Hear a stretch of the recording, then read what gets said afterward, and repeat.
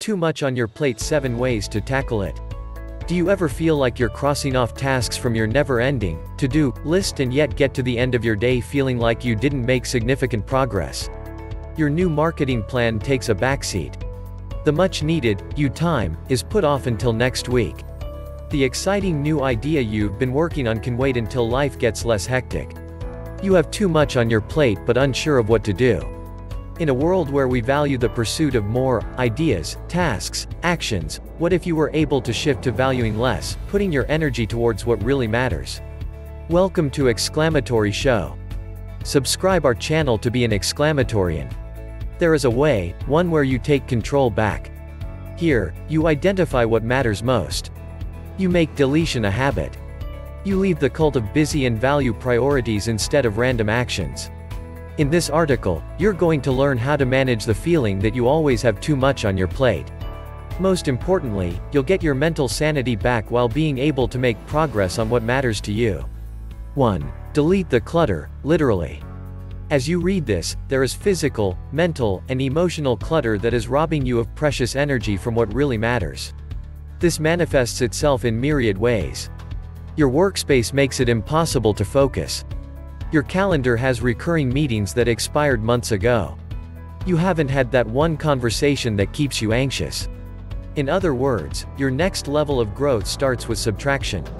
We tend to overestimate how much we can get done while underestimating the amount of time and energy things will take. Researchers call this the planning fallacy. The result is that in trying to do too much, we fall short every time. Instead, start by deleting something today. Donate old clothes. Clear the clutter in your home office.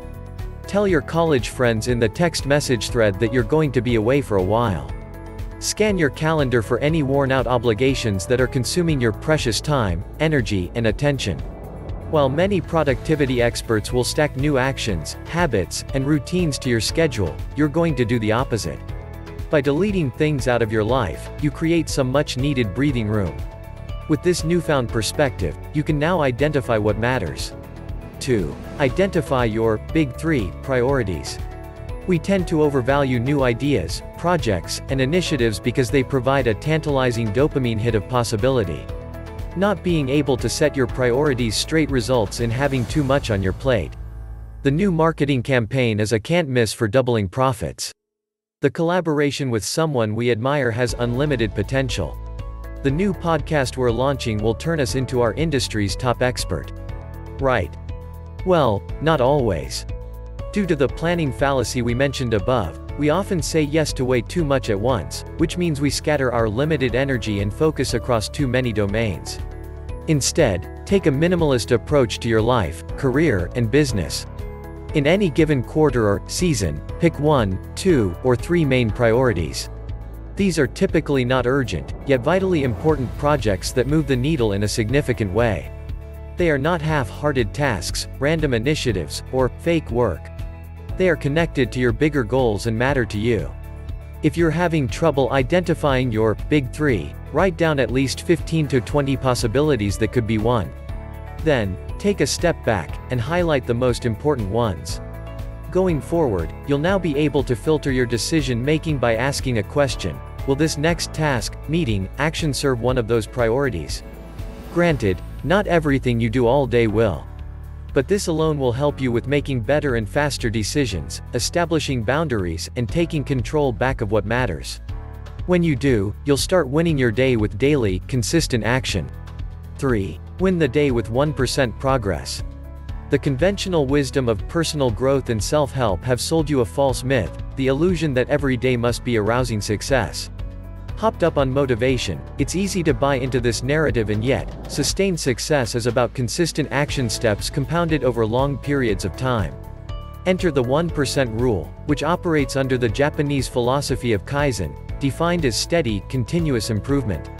Using this rule, you'll make daily progress a habit and tap into the #1 human motivator. Research by Harvard professor Teresa Amabile and psychologist Stephen Kramer dove into why people stay motivated at work.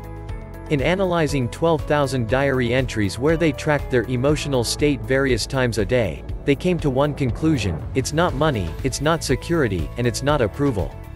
Progress is more important than anything else. To harness what is called the progress principle, break down the priorities from step 2 into the smallest possible action.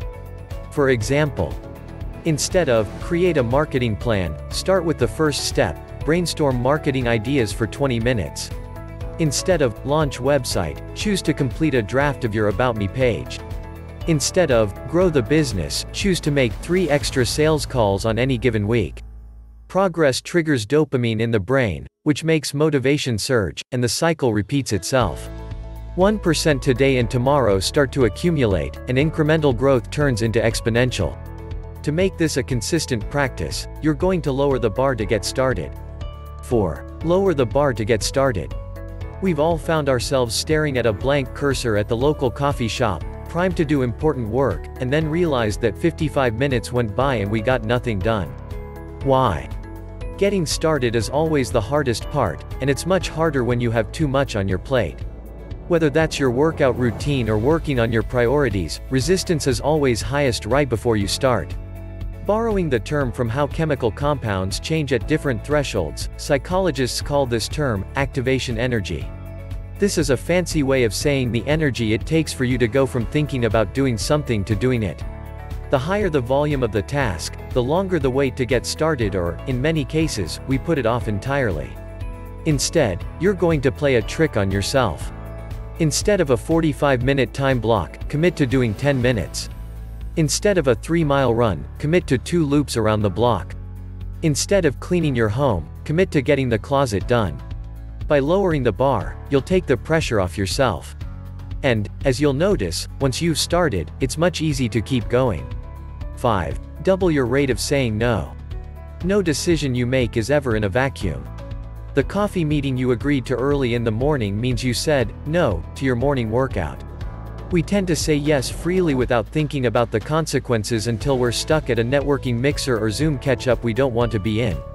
However, the most important word you can use in the pursuit of taking stuff off your plate is no. Here are 2 questions to ask yourself when receiving a request or opportunity are. If this was tomorrow morning, would I still say yes? We tend to say yes to anything that is a few weeks or months out. If I say yes to this, what am I saying no to, and is it worth it? This simple question allows you to be aware of the cost. Saying no creates instant clarity. It deletes open loops in our heads and honors some much-needed boundaries. Most importantly, it gives you the time, energy, and bandwidth to pour yourself into your priorities. Of course, this does not mean you will neglect parts of your life you enjoy. Rather, you will do so with discernment. Otherwise, you will say yes to anyone and everyone at your expense. Instead, say yes to yourself first. Say yes to your goals. Say yes to your priorities. Say yes to your creative time before you agree to someone else's needs and agendas. 6. Leave the cult of busy. The cult of busy consumes your precious energy and thrives on making you a card-carrying member who pays their dues with exhaustion, scattered progress, and burnout. Busyness has become a societal badge of honor, a tell to let others know you're important. It's as if having too much on your plate is a good thing. However, is busy actually working? On a long enough timeline, busy leads to overwhelm, distraction, and a lot of social media scrolling. To leave the cult of busyness is a courageous act, and it starts with your language. Research has shown that language provides a look into our beliefs. If we believe we are always busy and don't have enough time, it's easy to procrastinate and self-sabotage on what matters. Next time you want to tell the world how busy you are and how hectic life seems to be, catch yourself. Shift your language, use words like prioritized, focused, committed, and watch how these shift your emotional state. 7. Celebrate wins every day. You're the worst person in the world to recognize your growth. It's a bold statement, but I can say that with confidence because I am, too. We all are. We are masters at focusing on what's not working and the gap between today's reality and our future selves. Furthermore, we often discount the goals we worked hard to attain. We brush them off once we've achieved them and quickly move on to the next. It's time to take control back and celebrate at least 3 wins every day. These are not about grand moments, it's about the small ways you showed up. This is essential to helping yourself when you have too much on your plate. If you want to unlock this even further, identify the ingredient of success for your win. For example, your win was to show up for your early morning workout, the ingredient is discipline. Your win was to have a tough conversation with someone, the ingredient is honesty. Your win was to publish something before you felt ready, the ingredient is courage. Why does this matter? Celebrating small wins has been shown to amplify motivation in our personal and professional lives. By writing these down, you'll recognize the places where you are growing and are already accumulating the ingredients of your next success. It's time to take stuff off your plate. We've all felt like we have too much on our plate at some point, and things seem to be getting worse, not better. There are more tasks to do. There are more social media platforms to post and comment on. More inputs are competing for our attention that never seem to end. The reality is that unless you take control of this now, it will only get worse. But it doesn't have to be this way. You can delete clutter every day. You can get clear on your priorities. You can choose to leave the cult of busy. Once you do, you'll start to value less, not more. You'll accumulate winning days more often. You'll learn how to set boundaries and recognize a distraction disguised as a shiny opportunity. Best of all, you'll get to the end of your days knowing you are moving forward in your life and business. During these times, nothing could be more important or relevant. Don't forget to subscribe. And hit the bell icon.